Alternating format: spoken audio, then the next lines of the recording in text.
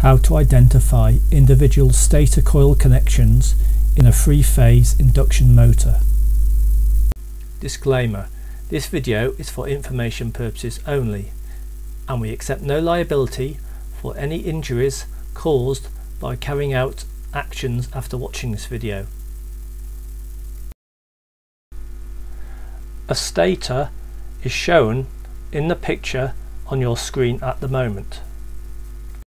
Shown on the screen at present is a typical connection box of a three-phase induction motor.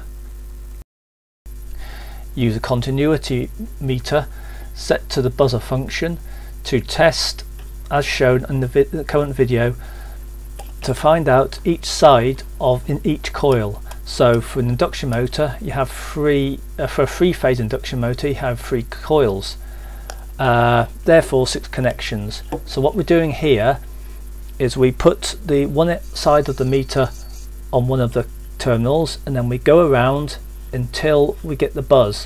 When we get the buzz, we know that we're connected to both sides of one of the coils, so we can identify it. Then we'd move to another next connection along and do the same, and that way we can find out the 2 ends of each of the 3 coils of the three-phase induction motor.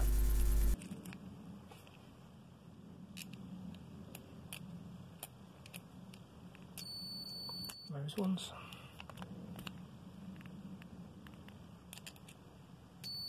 Those ones. Continuity between the coils, coil windings.